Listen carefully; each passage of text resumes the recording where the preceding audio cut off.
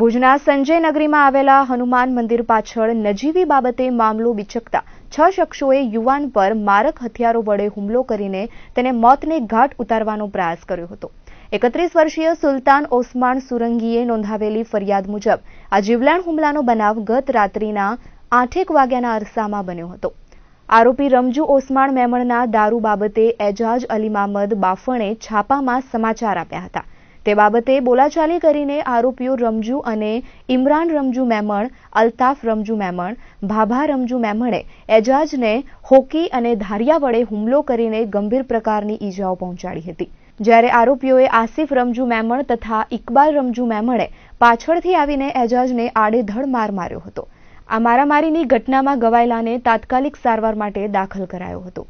Bhuj B division પોલીસે આરોપીઓ વિરુદ્ધ મહાવ્યથાની કલમો હેઠળ ગુનો નોંધીને ઝડપી પાડવા માટે ચક્રો ગતિમાન કર્યા છે।